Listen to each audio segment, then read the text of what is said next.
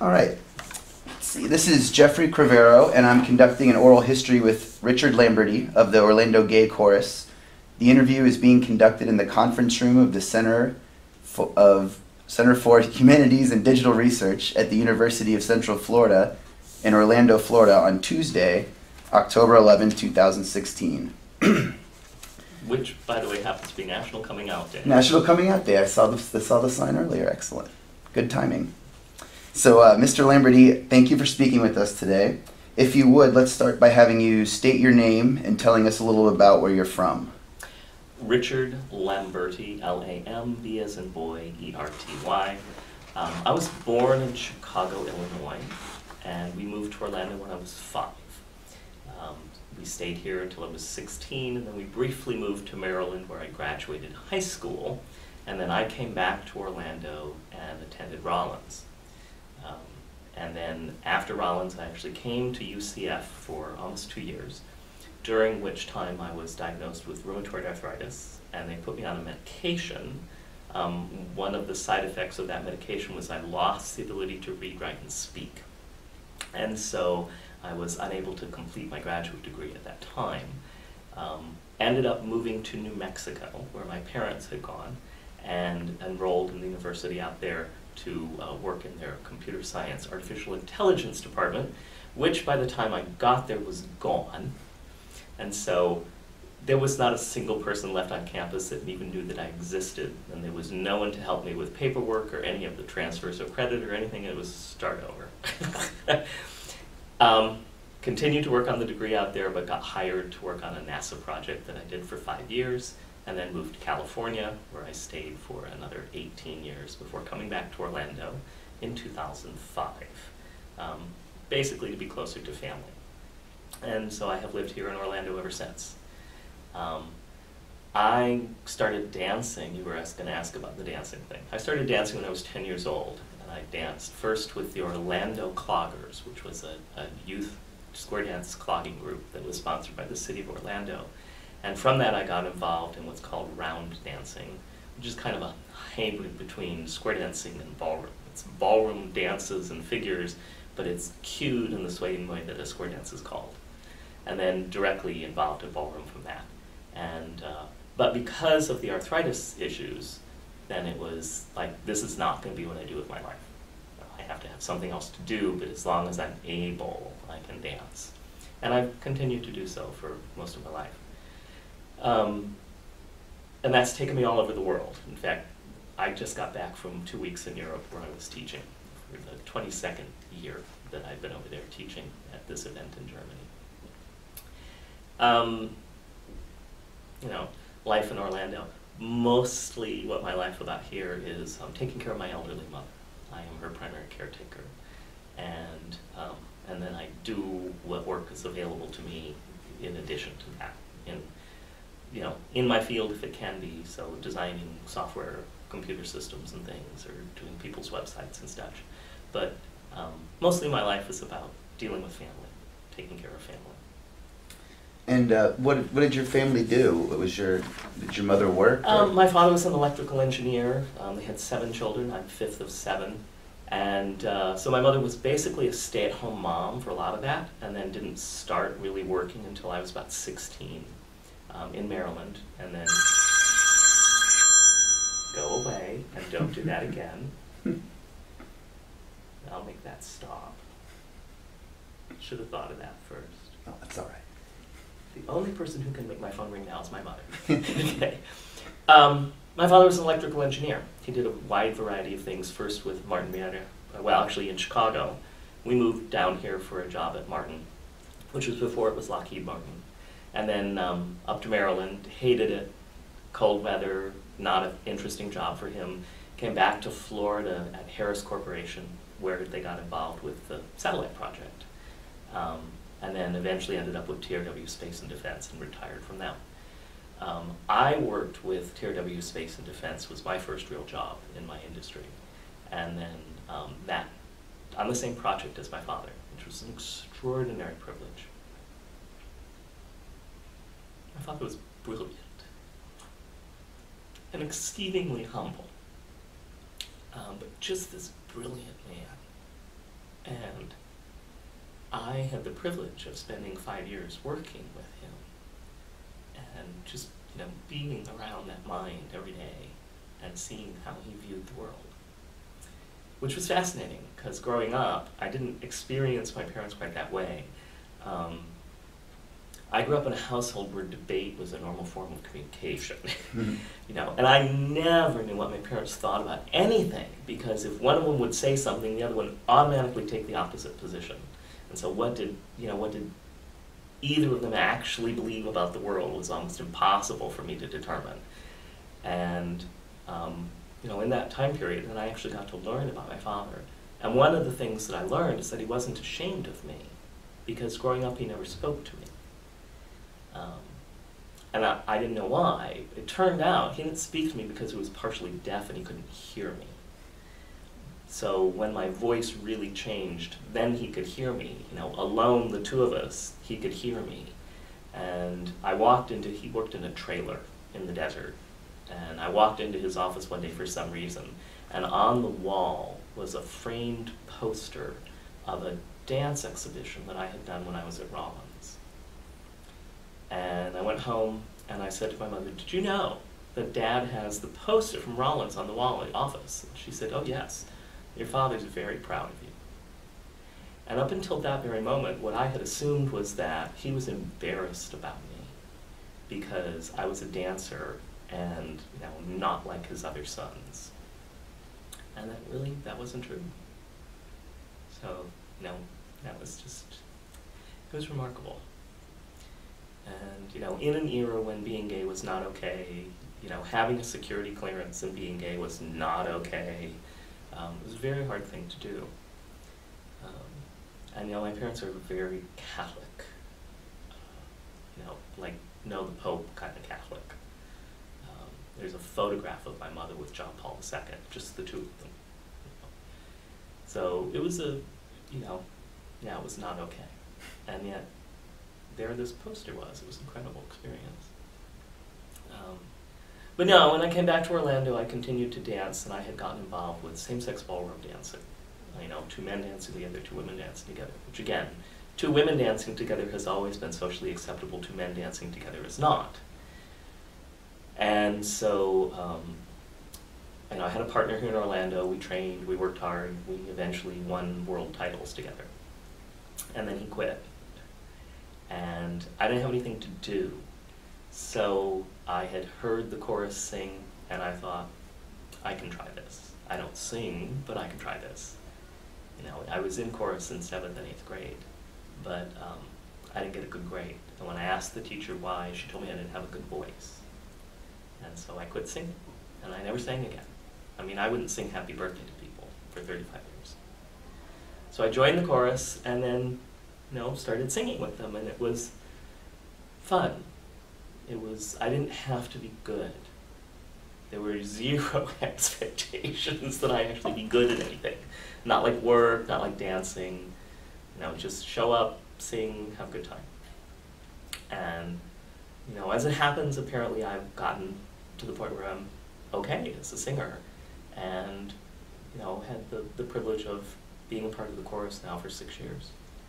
And it's a lot of fun, a wonderful thing. It's fantastic. So, can you tell us a little bit more about how you got involved in ballroom and Latin dancing?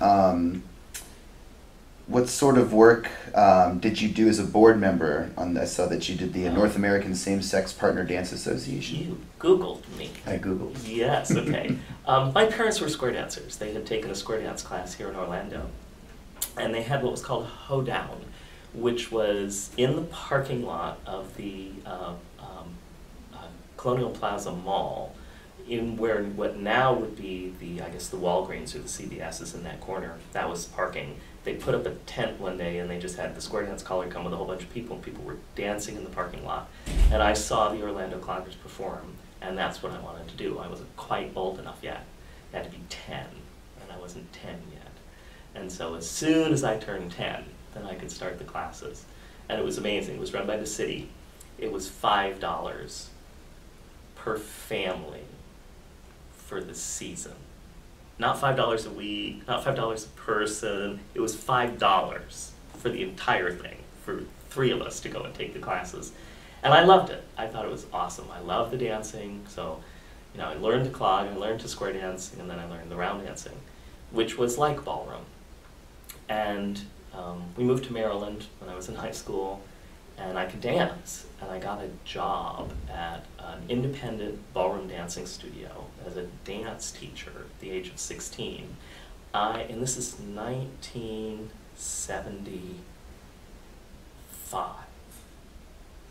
76. And I was making $16 an hour, which is basically still what a beginning dance instructor makes, same thing. But I was making $16 an hour teaching dance lessons, and I think the minimum wage was $2.85. So it's like, woohoo, I had money. It's like I'm 16 years old, I've got this job that I love, and I have money. It was amazing. And I love the dancing. When I developed arthritis, and you know, what they told me was I would never walk again. I was 100% disabled. And that was while I was here at UCF. You know, the campus was not that big as it is now, but I couldn't walk across campus. And the medication had this profound effect on me. I couldn't communicate. You know, I couldn't write coherently. I couldn't make sense of what I was reading, and I could not talk intelligently.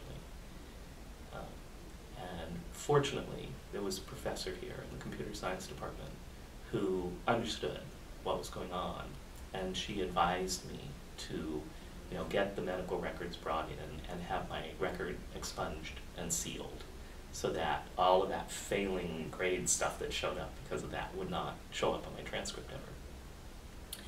And without that, I would have simply just failed out of graduate school and probably never been able to get back in. And then, you know, got enough better that I could move and get back into school and get a job that I loved. And tried to dance, you know, as best I could, and it wasn't always easy physically. I was allergic to the non-steroidal anti-inflammatories, and so any of them that I would take would cause some kind of a very unpleasant neurological side effect. So it was better to just be in pain. So basically for 30 years, I just lived in pain and didn't tell anybody, didn't talk about it. You know, if it was a bad day, you just try to dance with your partner, not touching, actually. You know, it's like this, and don't say it. Don't never tell anybody why you can't do anything. You know? Yeah, it's really horrible. Pretending. You know, pretending about a lot of things. Pretending about being okay. Pretending about not being gay. Pretending about, you know, that my brain was working normally when it wasn't. Basically, life was a whole lot about pretending a lot of things.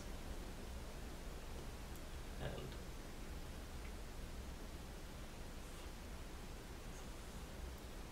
very painful. Physically, psychologically, emotionally painful experience to live that way all the time.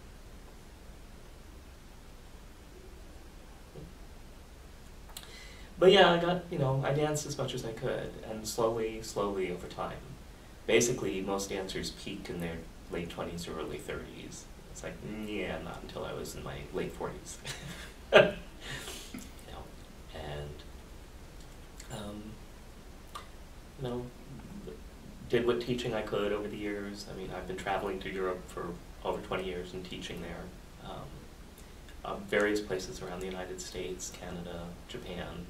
We did, a couple of years ago, we did a 3-week tour in Japan. 6 different teaching events while we were there. It's just amazing. Which in and of itself was fascinating because, you know, there's a large community of dancers in Japan. And they knew of me, and they would, when they would come to the United States, they would always be at the events that I was at. And they brought people over all the time to teach, and I asked. It was a big international convention that I was teaching at. There was a huge group of Japanese there. And I got invited to the room party with the Japanese. I was the only white person at this party. And so I asked, and it's like, you know, when will I get invited to Japan? and there was this discussion, this rapid discussion in Japanese, and the woman who spoke English best took me into the bathroom in the connected hotel rooms and closed the door and said to me, "We cannot invite you." I was like, "Well, why?" And she goes, "Because whoever invites you would have to accept your shame." I was like, oh. So when I got contacted a couple years ago about coming over, it was an American woman living in Japan. I didn't know her history, but she was an American woman living in Japan with the dancing. And so I wrote to her and said, "I'd love to come, but you need to know." And she said to me, "That's not how it is now." Things changed. Things changed because finally the Japanese government had to acknowledge that there were people in Japan dying of AIDS. And so everything changed when they acknowledged that these are Japanese people, therefore they're Japanese. And the laws changed, and the way that people behave changed, and now it was just not a problem. And this was like, social change on this huge scale in a couple of years. Things that we have been fighting for in this country for 20 or 30 years and still don't have, that they could achieve because as a society it's more important that you're Japanese than it is that you're gay. So she arranged this trip, we went, we had this amazing time, and it didn't matter at all. It didn't matter at all. It matters more here than it does there. And I love dancing, although at this point I'm probably done. I don't have a partner anymore. And if I can't dance on a regular basis, then I lose the ability to dance, which anybody would. Any skill that you've developed, if you don't use it, you lose it. It's, especially physical skills. But in my case, it's not just that. Dancing's what's kept me well. If I don't move, I can't move. And I've tried other things. I've gone to gyms, I've done swimming, I've done all kinds of things. The only thing that's been really effective is the dancing that I do. And so basically, 47 years of dancing, and I don't have a partner. If I don't have a partner, I can't dance. If I can't dance, I don't know how long it is that I can walk. That's the equation. Walking over here from the parking garage was an ordeal. And that's been, it's 4 months that I haven't danced regularly, going to Germany and having to dance all day, every day. It was like the first day was just horrible. And after that, then it's like, oh, I'm dancing, my body is happy, it was fine. So, I get distracted easily, it's okay. I'm chatty. I was going to have a question following up on that is, did you face any sort of challenges early on in a same-sex partner dance organization? Like, what did you... Oh, you were asked about NASSPDA. That was not the first. Mm-hmm. The first organization kind of disappeared. There was the United States Same-Sex Dance organization that I was one of the founders of. I was also an honorary founding member of the European Same-Sex Dance Organization. And then at the same time that those two were formed, there was a world organization that was formed. And I was on the committee that helped form it, write the bylaws, was an officer of. And then there was a dispute about, was that the right way to do this? Did it happen too fast? All that. So that organization shut down. The North American one disappeared. And a couple years later, the US one disappeared. Then they decided to try again. And we created the North American Same-Sex Partner Dance Association, NASSPDA. And I was, again, one of the founders, original co-president with a woman, Barbara Zoloff, was one of my students for many years. And, then actually I was the first honorary member of the organization when I went off the board. They voted me in. And, so I've been involved in the history of same-sex dancing in the United States since essentially its beginning. I ran the first, not the first. The first same-sex dance competition was a long time ago in New York, the first one we know of. But it was a one-time thing. And then nothing happened for years and years. But I put one together with my partner that I went to the Gay Games in 1998 with, Tom Slater. and a woman, a straight woman that was helping us, Ava Kay. And then the three of us decided this was important, and we put together, I think it was March Madness, might have been the first one. It was either March Madness or April Follies. And then the next one, we did series of them that I ran with the two of them for many years, starting around 2000, 2001. And then when I moved away, I ran the next year remotely, went back for it. Then it was too much. So I turned it over to this organization, a nonprofit in the Bay Area, that has run it ever since. And so it's the longest running same-sex dance competition in North America. And longer than many of the ones in Europe. So there's a very small community of people involved in that in this country. We don't have a history of partner dancing in this country in the way they do in Europe and other places in the world. But there are people that really love it. It's this wonderful thing to do. It's social, it's engaging, it challenges the mind and the body. It's great exercise in a gentle way. And it's fun. It's just a tremendous amount of fun. Competing in the same-sex world is so different than the mainstream world. The mainstream world is very cutthroat. And the same-sex world is, the people who've been to mainstream competition that come to one of the same-sex events is like, what? It's like, you act like you like each other. This isn't like a competition, it's like a party. It's a celebration. And that's exactly what it feels like. We are celebrating something that we can't have. There were rules against same-sex couples competing in regular competitions. Some of that has changed now. But there were rules against it that you weren't allowed. And it's not just that you could if you wanted to, but you weren't allowed.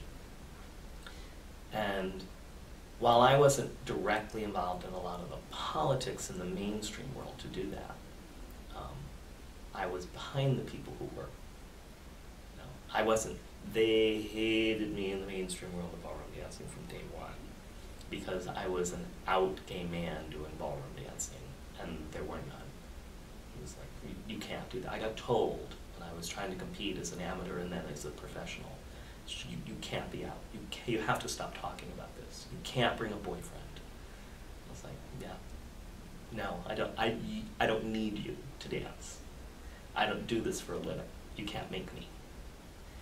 And so, they did not like me. When I was still trying to be an amateur, there were actually lawsuits filed against me, trying to keep me from dancing, trying to, declare me not an amateur. I had a sports lawyer. I finally quit. I was spending about $5,000 a year defending my amateur status with the lawyer. I was like, this is ridiculous. This thing's already so expensive. I was spending $20,000, $25,000 a year dancing, and on top of that, I got to spend lawyer's fees. Nobody else has to do this. So I gave up. I let them make me go pro. And then, dance in Europe more than the United States, because in Europe, nobody knows who I am. They don't care. Then you get judged on the dancing. This thing that I'm passionate about. I just love doing it. I love teaching. I love dancing. The next World Championships for same-sex dancing is going to be in Miami in August of 2017 at the World Out Games, and I won't be dancing. I've danced at every gay games since 1998. I'm the only one. The gay games in 1998 was the first time they had dancing, and my partner and I took third. We danced in Sydney, and then, let's see, it was Amsterdam, Sydney, I want to say Chicago, Cologne, Cleveland. The next one's Paris in 18. And then the Out Games, we danced in Montreal for the first one. We didn't go to the next ones. And then, and now it'll be Miami. I don't have a partner. I don't get to dance. It's like a 4-hour drive from where I live, and I won't be dancing. It's just so miserable. I don't have a partner. And it's something, you can't do it alone. And it's really, it's hard to reflect on that 47 years is coming to an end. And I don't have a say in that. It's just going to happen.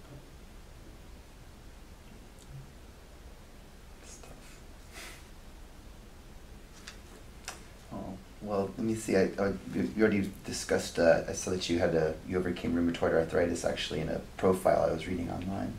It was the one in the Orlando Sentinel. I think it was. Yeah. The picture of me and the dog. That's right. Then that was the one. I also saw there that you did. You were a technical consultant on the rewrite of a DVIDA American Smooth Bronze Syllabus manual. Could you explain what that is and describe the work you did on that? DVIDA is Dance Vision International. DVIDA. Dance Vision International is the company. DA. I don't remember what it stands for. A friend of mine, Diane Jarmelo, that I used to coach and have known forever. She contacted me about helping with the manual, which was very nice. It was great. It was really lovely to be asked. But I'm very technical. People know that I have this profound, very deep understanding of dancing, which happened while I lived in New Mexico. I couldn't dance much. It was, a 60-mile drive to the closest dance studio, which I would do. There was a woman there that did some dancing that I could do. But we were only allowed to dance after the studio closed at night, because the owner didn't want people seeing us, because we didn't fit the profile. She was the teacher there. And he was afraid that we would scare people off. It's like wrong level, wrong kind of dancing for what the studio was about. And so 2 weeknights a week, I would drive to El Paso, be there at 10 o'clock at night, and dance till midnight, drive home, and have to be at work at 7 in the morning.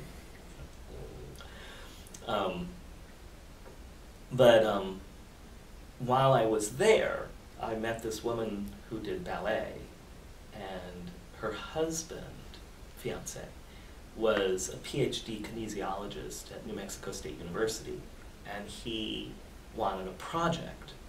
But at the time, this was when they were doing a lot of things with analyzing on videotape athletic performance. So they were looking at runners on treadmills, or swimmers in float tanks, or cyclists on stationary bicycles, and seeing how do you optimize the human body in motion. And he didn't want to do any of that stuff. So what I did was taught his fiance how to ballroom dance while he analyzed what we were doing, which basically no one had ever done before. No one had ever looked at the actual human body while it was dancing in this way. And not just one body, but two, how two bodies work together. And he did this analysis of it with knowing nothing about dancing. So all of the language of dancing that had been used for 80, 90 years to teach it had nothing to do with what he wrote about or what he analyzed. So not, here's what somebody has always said about what we're doing, but this is what the bodies are doing. And so he wrote about that, and then I got all that information, and then I had that. And so I could write about dancing in the dance world. And I wrote papers that would get published about, here's why the feet do what they do. Here's the way that your hold actually works in the frame. Not what Patrick Swayze says about it in Dirty Dancing, but what's actually going on. And that kind of revolutionized the way that dancing was looked at all over the world.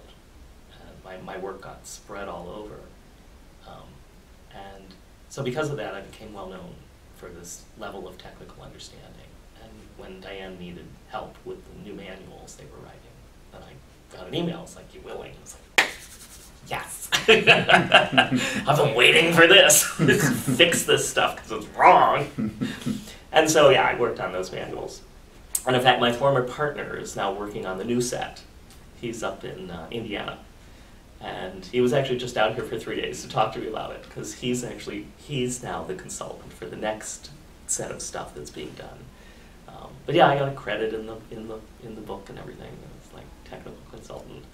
And it was all this weird stuff. What's the difference between brush to and brush toward? What's the difference between a brush and a collect? It's like what's the difference between side and slightly forward and slightly side? And it's like all this really technical stuff, which I'm well suited to because I love language. For my own issues with language, couldn't speak for a long time, love language. I'm a mathematician, so I had a double major at Rollins, mathematics and English. And the dancing is mathematical. the partner dancing is a mathematical construct, actually.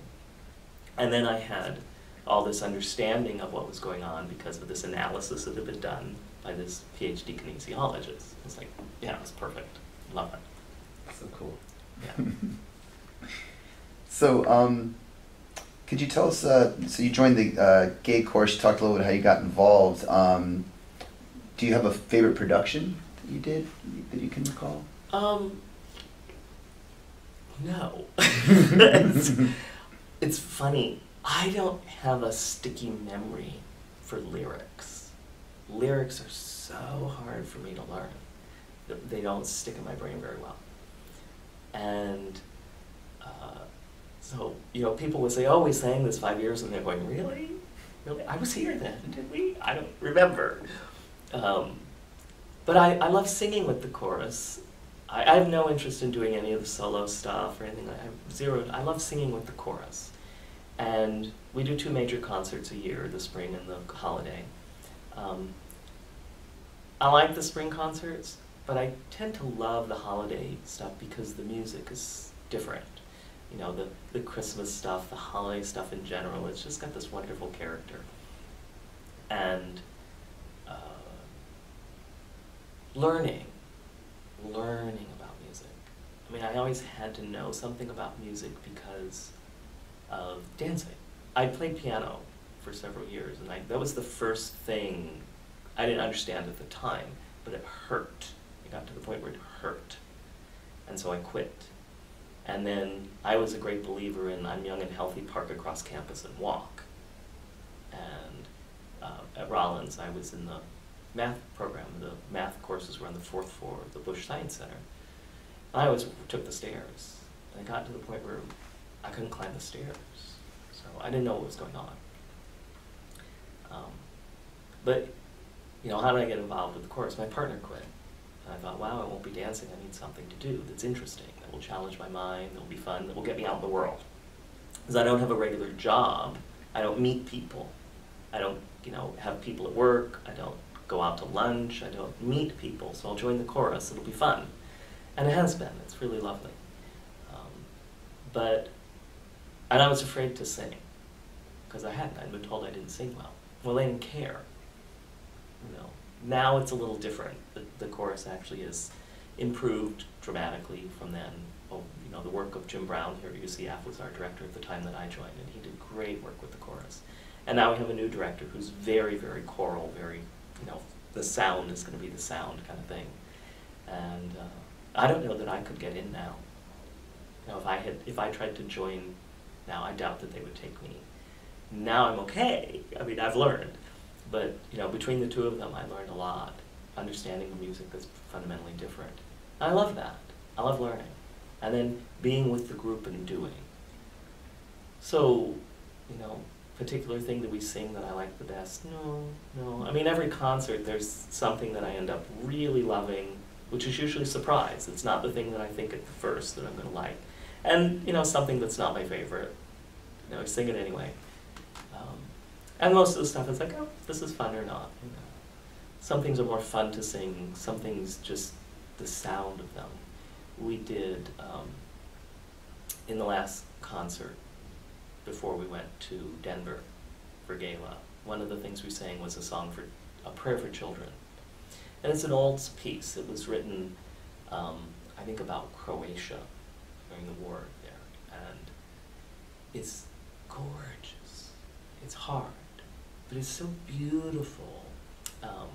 When I first joined, it was like I had to be surrounded by other people singing my part. And so it was, you know, it's like, oh, I can't stand next to somebody who's doing anything different than me. I don't sing that well. And now, normally where I get placed is standing next to the altos. I sing bass, I sing low bass. So it's like bass, baritone. We usually sing the same thing, but not always. And then the altos. And so I'm standing next to an alto and in the front, and I can hear the rest of the chorus. And it's so beautiful sometimes. One of these pieces that we do. The fun stuff I love, it's great fun to sing. But I love the things that the sound of them it's amazing to experience. And that's what I've always looked for in the dance music. You know, the sound of the music that I choose for my own choreography is, you know, what I'm interested in. But yeah, chorus is great. It's always been interesting to belong. You know, there's, like any other human endeavor and organization, there's groups that form and factions and the politics of it and all of that. It's normal. I'm used to that. But at the heart of it, there's this thing that we're doing something that matters as a group.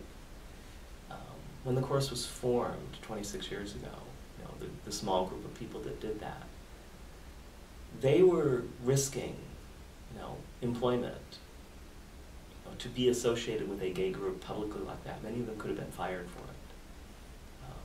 It was a brave thing to do then. And you know, it's not like that now. You belong. It's okay in Orlando.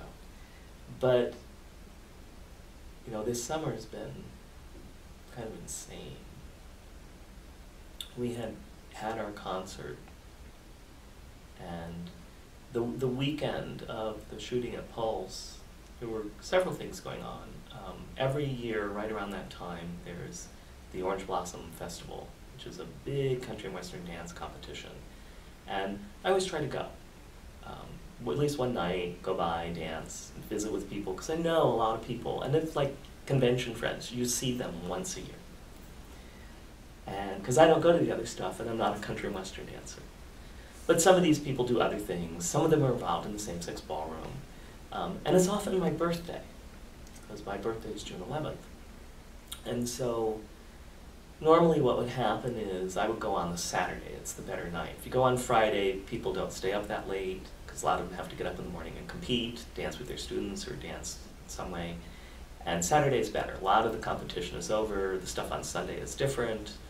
And so, you know, go there, dance all evening around midnight or so, get a group of people, and we'll go out. Go someplace where there's music. And music that you can dance to, partner dance to. And that has in fact been Pulse in the past. When it matched up, Latin night, if it was going on, we could go there and dance. That'd be great. This year I went on Friday, because Saturday night we had one of our non-outreach, there's another word. I forget this word every time I go to do it. Cabaret. We have 3 cabaret performances a year. One of them's at the Parliament House. It's called Uncut. It's the raunchy one. And then we have the February Valentine's Day one. That's the love one. And then they have the summer one. And this year it was early in the summer. It was often later. And I happened to be on that Saturday. And since it was my birthday weekend, I wasn't singing in it. It was like, I'll go. And they had this VIP tickets with the reception and the dinner and then the thing. And it was like, I'll go to that. So I had the ticket and I went. It was wonderful, had a great time, and then it was done, and nobody wanted to really go out. And I did not want to drive all the way out to this hotel and see what's going on. It was late. Any other year, I would have been at the hotel with the dancers, and we would have been going to Pulse and arriving about 12:30 and staying until they closed. Or later, make them stay open and play music. So I would have had, you know, 25, 30 people from out of town who just love to dance, be there with me. And then just, you know, when I'm tired, I think I'll go home. That was the decision.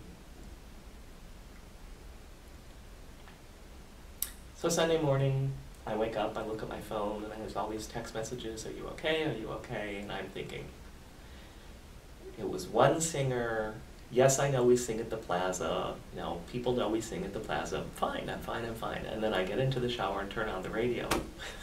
It's like, turn off the shower, go back to the phone. It's like, oh my God, I had no idea. You know, I'm listening to the news, and I was like, wow. You know, but for being tired, I would have been there. You know, with bringing people.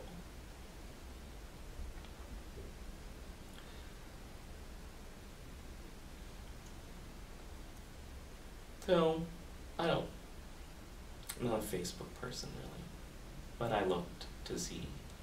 And I saw that there was going to be a special mass. There's a gay Catholic group in Orlando, and the priest who runs that used to sing in the chorus with us. And so I take my mother to Mass every Sunday, very Catholic, in Winter Park, St. Margaret Mary, very affluent. And, you know, I got to Mass and I was waiting to see would they say anything. And they did. It wasn't hugely specific, but it was, you know, they acknowledged what had happened in the violence. Not that it was a gay attack or anything, but at least they acknowledged it at Mass. And we left immediately from there and went to the place, which is a bar, you know, St. Matthew's. It used to be, I want to say, Revolution on Mills, Right. next to the center. Right.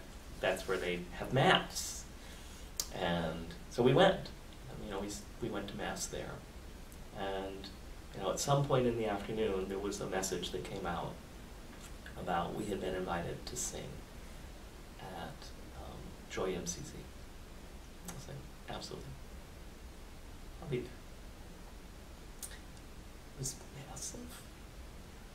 I'm going to show up and there's all these cameras and they have relegated them to this corner in the back and there's way too many people and there's some seating reserved in the front for the chorus and it's not enough. There's so many of us that showed up. And I felt terrible. I had to sit because I couldn't stand. My hip hurt, my knee hurt. I couldn't stand for the whole thing. I had to take a chair away from somebody else, you know. And then it came time to sing, so we lined up in the front, and we had True Colors and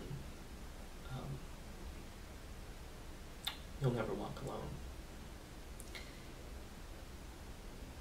And we sang, and by the time I got home, you know, looked at Facebook and there was a video that had been posted. It was CBS News. And the CBS newsman thought he was so clever, he had gotten the camera spot that was right in the center aisle. And so when we went to do True Colors, of course, that's where the conductor stood. And right in front of him was the soloist, Caitlin. And so he had a completely blocked view of the soloist who couldn't get her face. But there's the camera, and there am I. And out of this like 2.5-minute video, about 60 seconds of it is on my face. And this got posted on Facebook and re-tagged and posted, and by the time I got home, I had messages from 11 countries.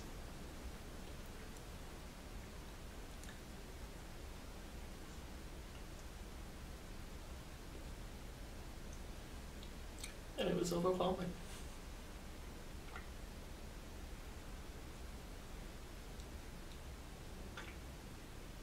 I mean, you know, we didn't know a lot yet.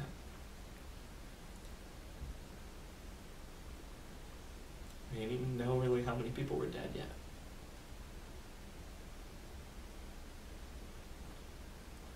Didn't know whether or not I knew anybody. Did.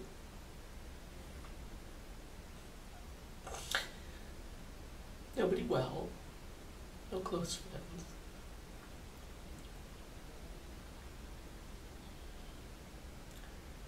But it's a small community.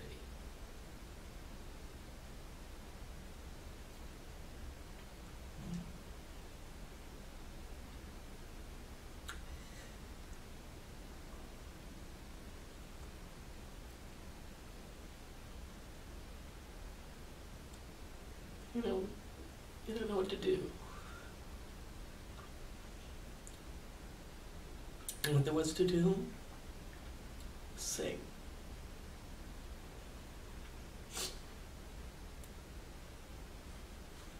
As it happens, I don't have a day job.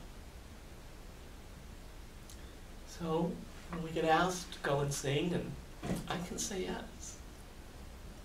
I can show up at 1 o'clock at UCF across town for something, or drive out to the convention center and crack of dawn and not worry about being late to work, or I could show up.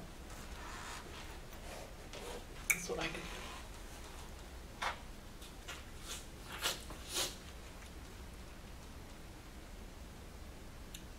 And it was fascinating to see. We had the Sunday night there, and then Monday night at Dr. Phillips on the lawn, which was not supposed to be what it was, but turned into this thing. And it just started happening. And we had GALA coming, we knew, and that was going to change. Everything was going to change. So we got invited to sing at the formal thing at Dr. Phillips on the 28th. I was flying out. I was going early. I have an ex-boyfriend that lives in Denver. And 4 years ago, I got to visit with him. This year was going to do the same. Go early, spend some time with him, meet the husband, of 11 years that I had never met. And so I wasn't at the first concert at Dr. Phillips inside. And I had a few days. I mean, there had been so many things. I think Carol said that between June the 12th and the 28th, there were 20 outreach things that we did. And I lost count how many I did. Some of them were just the ensemble things and 1 or 2 people, but 20 things that the chorus was involved in. Like at least 9 that I did in those few days. And I got to Denver, and I had time away from all of it. There was no longer on the news every day, and not what everybody's talking about. Just time.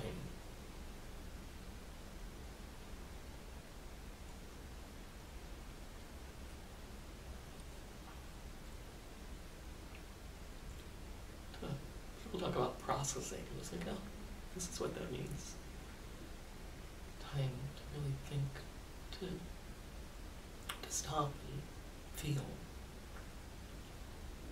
And then GALA would come, and I knew what it was going to be like. I mean, GALA's crazy anyway, and it was going to be different. We were going to,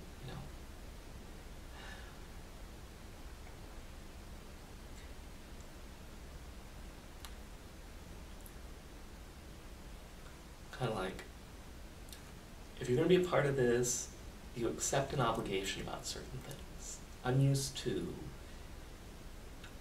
being a public figure. I'm well known in the world of dancing, in the world of same-sex dancing. I'm the grandfather. I'm known. I was well known in my work in California.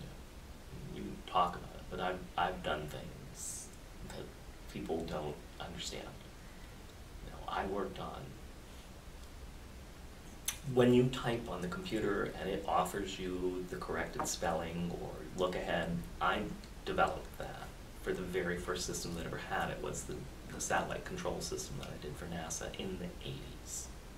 That didn't become available for a very, very long time. I developed that. The very first clickable interface to purchase online shopping is what we call it now. I developed that. The idea that you can get credit by filling out an online form, that was revolutionary. I did that. I designed that. That when you go to an ATM and you put in your money or your check, and it just reads it and tells you, instead of putting that in an envelope and writing on the envelope and a person has to open it and count it, I did that. Not for ATMs. Didn't fit in an ATM when I did it, but that technology was something I developed. That's what I worked on. I've done all these things with computers that have transformed the world as we know it. and that are now a part of everybody's existence in the Western world and how we just interact all the time. And my name is not on any of it. I have no patents, I'm not famous for any of it, but the people who were there, they all knew. Now, I walked into a room of computer nerds in the Bay Area and everybody knew who I was. I was the guy that had won a congressional award for software. There wasn't anybody else that had done that, and never has been. You know, I was the guy that walked up to Steve Jobs and told him he was wrong. He was not happy with me. I know what it's like to be public. And what the chorus was facing was, we were going to be the face of Orlando, the face of Pulse, of this huge thing. When somebody comes walking up and they have to say something to you, or they have to express how they feel, the obligation is listen. Let them. Let them feel what they feel. Let them share what they have to say. Because at that point it's no longer about us. People need the space to be able to express, to grieve, to process. And we were going to be their outlet for doing that.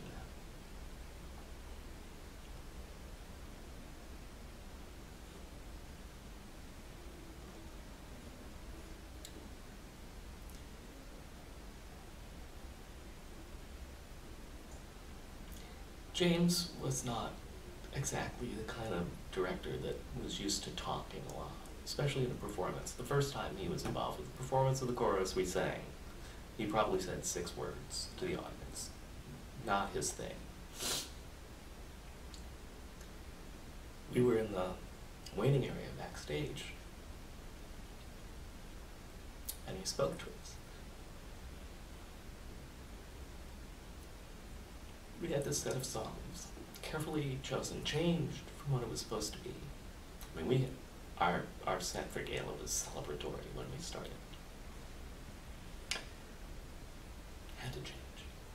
The message had to change. And some of the music was not music that people wanted to necessarily be singing.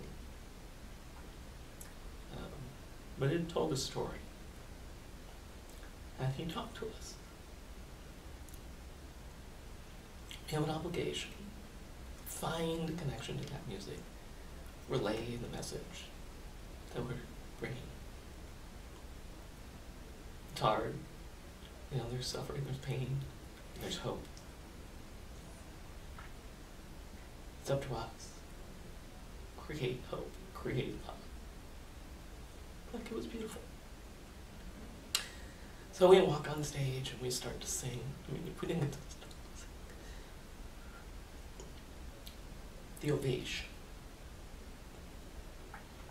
And you know, you just have to stand there and take it. I used to teach people. You just gotta stand there and take it. I made my staff learn to be acknowledged. It's not easy all the time. It's not easy. And what did we do?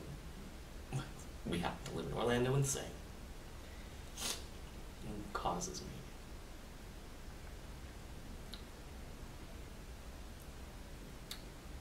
And then James read his statement to the audience. None of us had a clue what it said. And then, I mean, the man's eloquent. You know, he's a school teacher, he's educated, he knows how to write. It was good. It was devastating. It's like, and then let's sing. It's like, oh, no, are you kidding? It's like, but you know, at that point it didn't matter. We stood there and flapped our arms like birds and nobody would care. That's not what, but we tried. I mean, by the second verse, that was You'll Never Walk Alone. By the second verse, we could maybe sort of sing.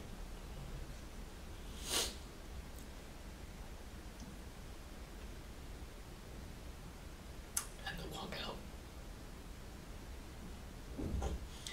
to that crowd of people.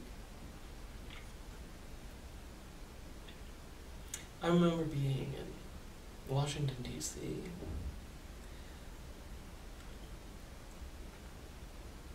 Mid-90s, like the second march on Washington. Being on the subway, when I lived in the Bay Area, one of gay centrals. It's like, no. When you ride on BART, you're not safe. Doesn't matter that it's San Francisco. There's a way of being circumspect. And I spent my whole childhood being abused because I was different. I didn't understand that different meant gay, but they did.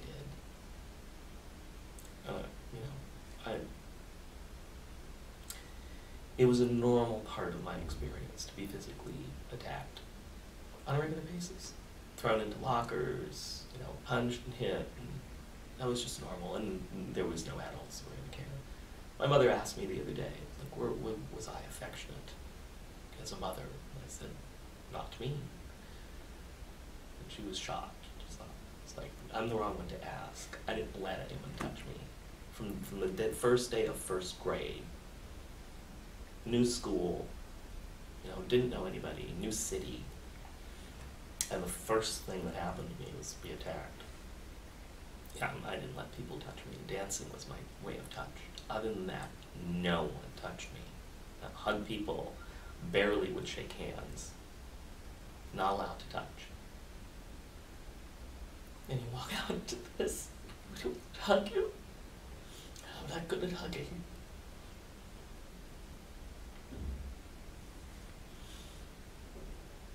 You have to let people.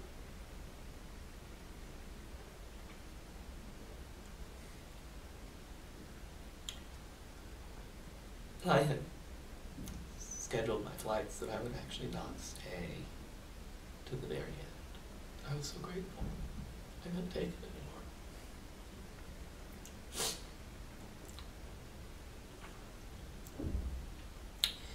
At GALA, they have coffee concerts in the morning. A larger time slot to do something special with. A very small Canadian group had one of them. It was very crowded. I managed to get a seat. And it was marvelous. It was funny. Almost every one of the choruses added something in it to acknowledge. It was very... I don't want to seem callous, but it was like, one more thanks. But the Canadians changed their program too a little bit. But what was fascinating to me was they had this woman in a Jeep singing with them. She was fascinating. Soaring soprano voice, phenomenally animated. Just, capture everyone's eye when she was on stage. And they sang a song in, not Farsi, but Arabic, because of her. And, it's normal, people were leaving the stage and you line the hallways and everybody comes in, everybody. So I just waited, I waited. We had people had ribbons that we had made, and stickers, and the Pulse logos, and things like that. And I wanted to talk to this woman. And everybody wanted to talk to this woman. She had friends there, and I waited. And finally, there was a camera crew following her.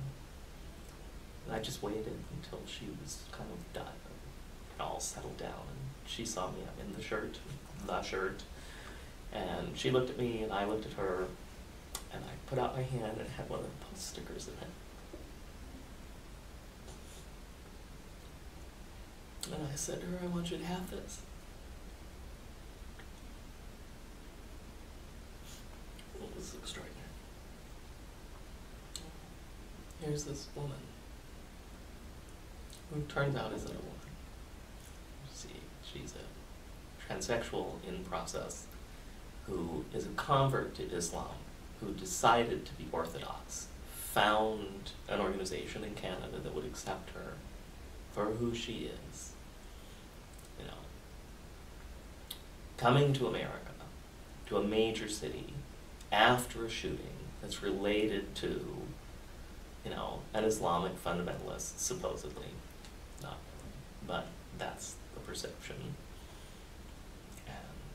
And so we stood there, we talked, I don't know, 20 minutes. It was amazing.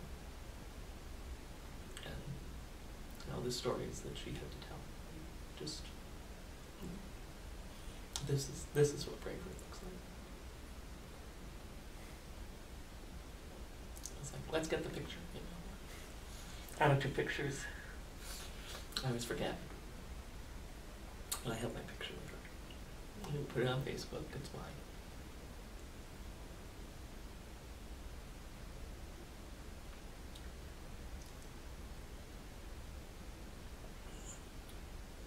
There's been a lot of things.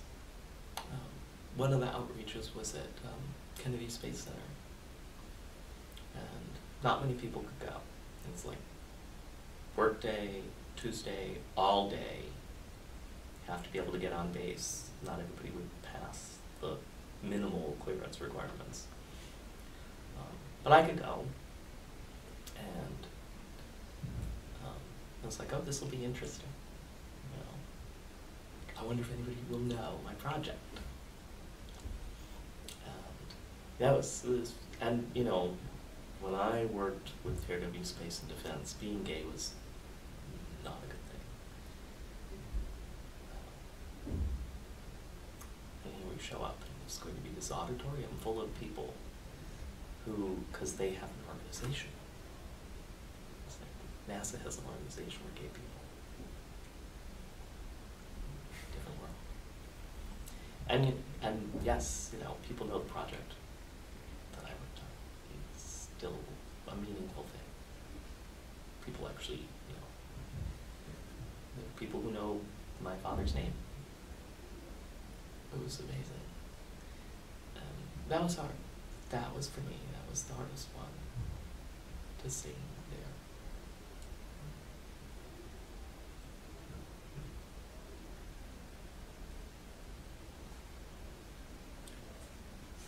There's still, we just went Sunday to the movie theater because Tony Romero, what his last name, invited the chorus and a few other people because Alan gave them a showing of Finding Dory, which I did not see. And it's like, okay, this is lovely, get to go.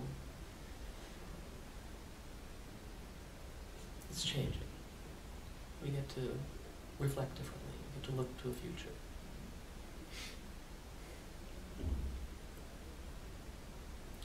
The obligation to create something meaningful is on those who survive, who are after. It's like funerals aren't for the dead, they're for the living. We're living. We get to choose what this means. We get to choose what happens.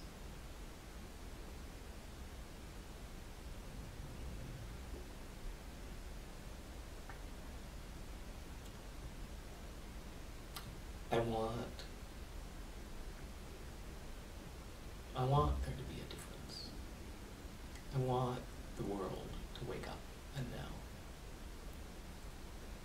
I don't want it to be because it was a gay club in Orlando, but something has to do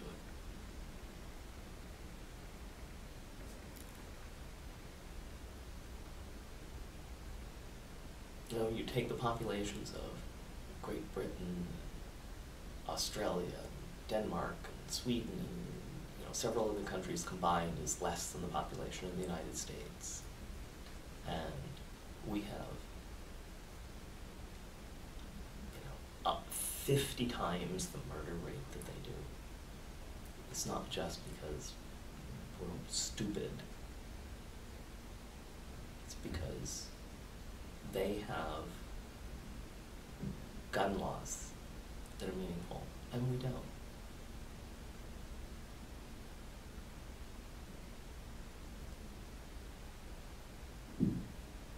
Australia had a mass shooting and they changed their world. It was sane. We're insane.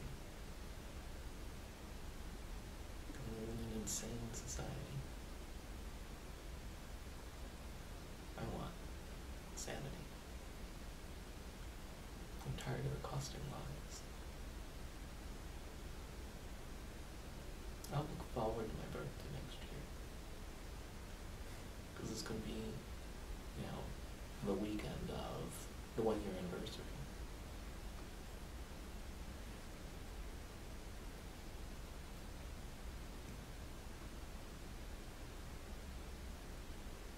I don't want there to be a 1-year anniversary. There will be. I'll be there.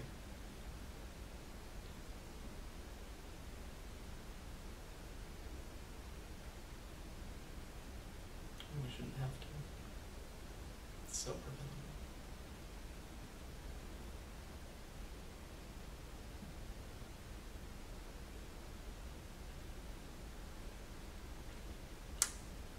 We have to be responsible for what happens next. I have to be responsible for what happens next.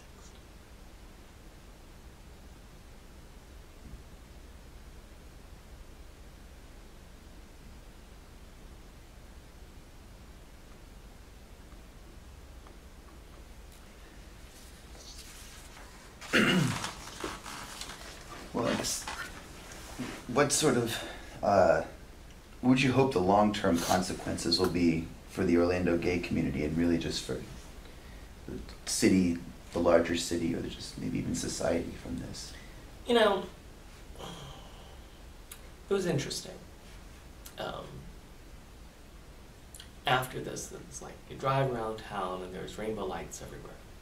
Like, you know, it was August. My brother was in town for the weekend, or for the day with his wife. They live in Melbourne. And we were going to go to brunch up in Longwood.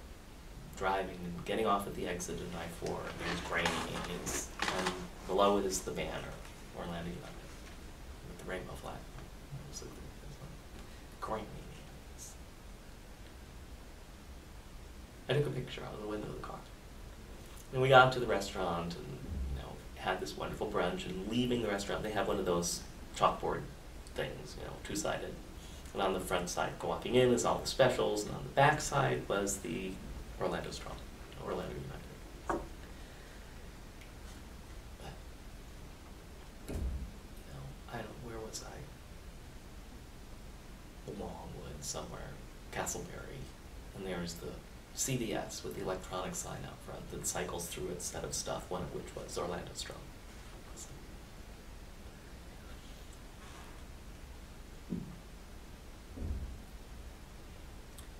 I think it would be beautiful if what would just happen is that we could be the city of rainbows. Let's, you know, somehow the gay community got the rainbow flag. It's like, wow, that was smart. I don't know if they were actually planning that far in advance, but it's like, wow, we co-opted the rainbow. It's like, that's awesome. It's like, the city beautiful. It's like, city of rainbows. Wow, I would love for all of these city buildings and banks and everything else. It's like, keep putting up rainbows. They're beautiful. We can create all the meaning we want for them. It'd be beautiful. That would be a wonderful thing to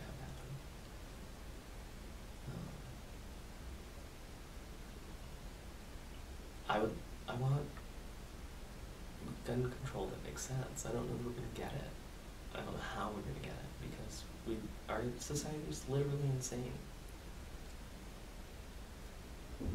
But I would like that to be an outcome.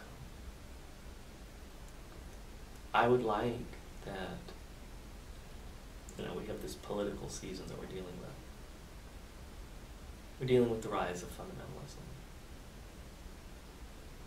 People don't understand what that means. Fundamentalism is a particular thing in philosophy. It's not just an extreme point of view, that's orthodoxy. It's not just that I'm right and you're wrong.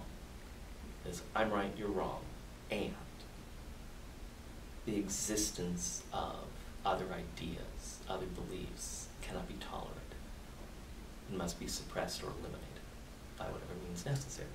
That's fundamentalism. We've seen it in religions, not just Islam. I mean, American Christianity is full of its fundamentalism. You will believe the way that I say it's supposed to be,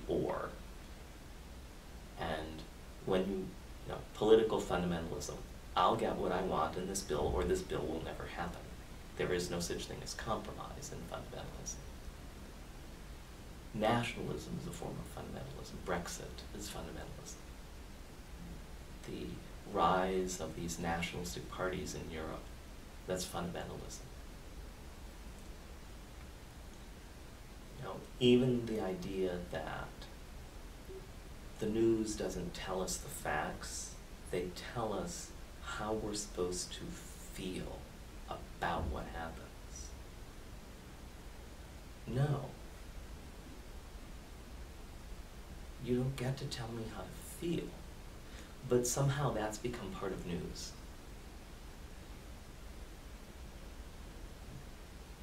No. But that's representative of fundamentalism. It's, you don't get to have your opinion. There is the opinion, and that's it.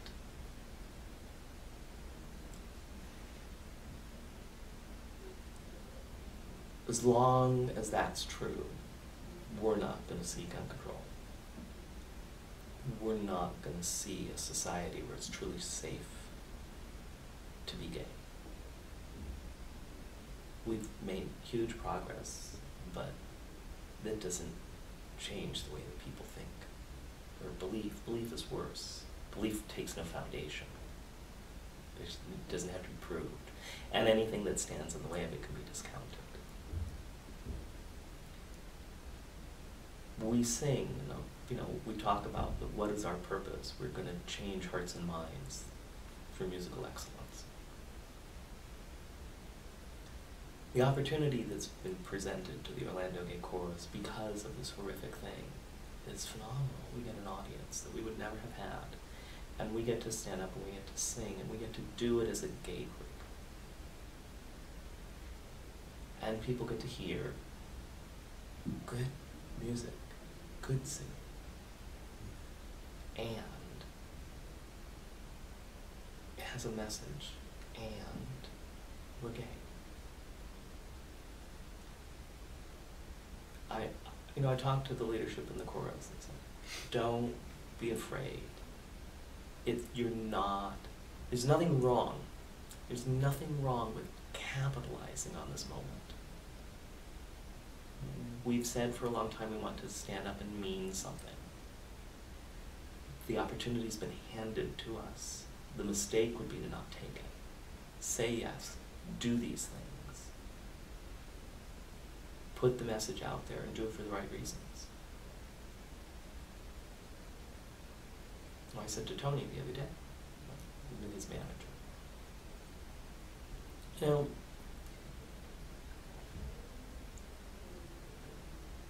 there are a lot of survivors in a lot of ways.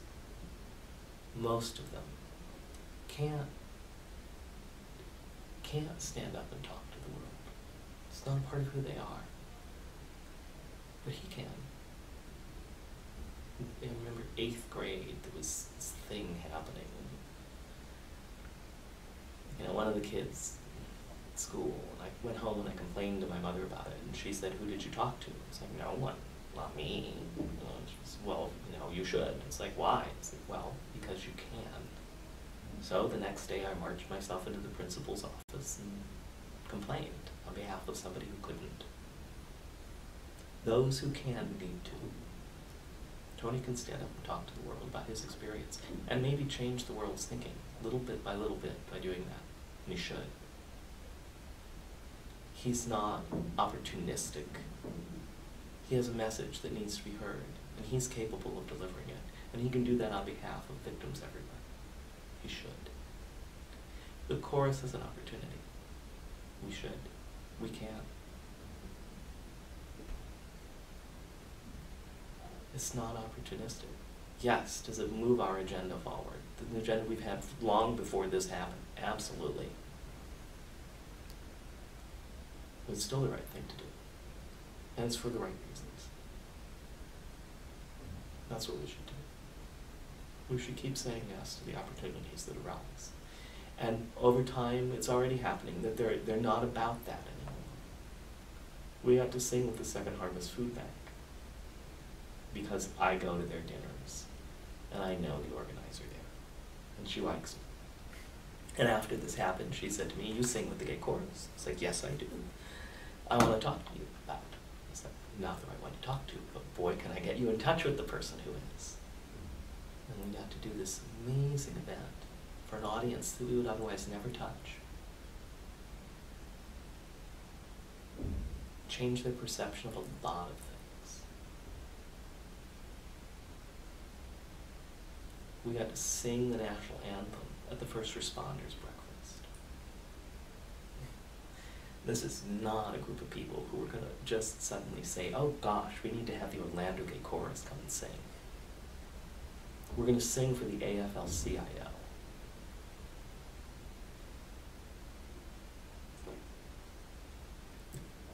Jimmy Hoffa's union. We're going to sing for them. The gay chorus in Orlando is going to sing for Jimmy Hoffa's union. That was not going to happen before. And now, it is. So, you know, what's going to come of this? I hope that. I hope lots of things like that. I hope a dialogue in music for us that lets people have a different experience of what gay means.